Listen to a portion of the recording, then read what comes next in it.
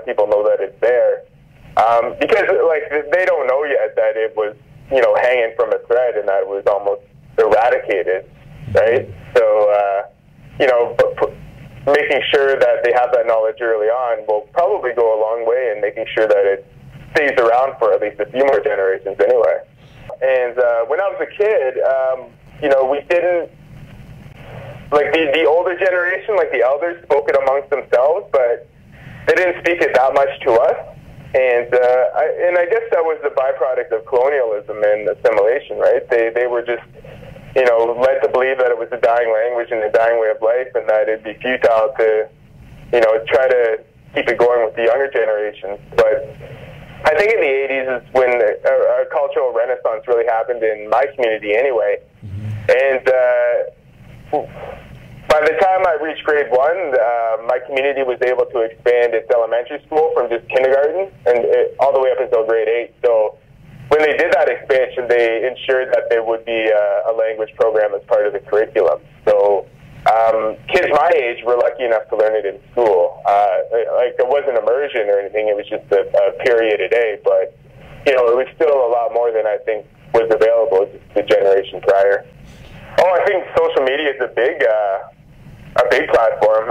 It's encouraging because I see a lot of younger people from my community, like my younger cousins and their friends.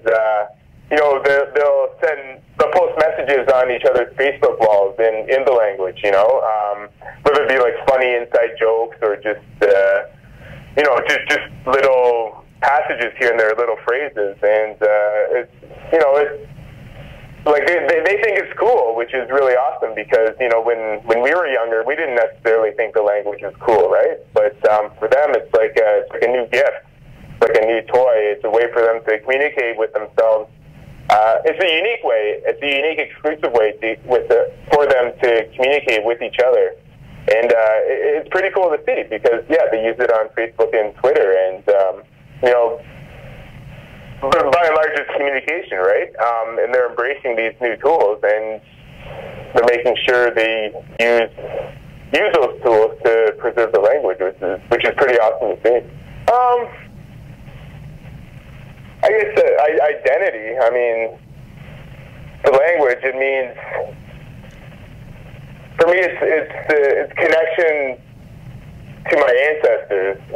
It's a connection to a way of life that is gone, but it's also a connection to a more hybrid way of life in the future that acknowledges and respects those traditional ways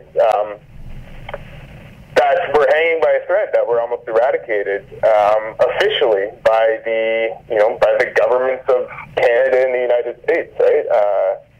So the fact that it still exists is a point of pride for me.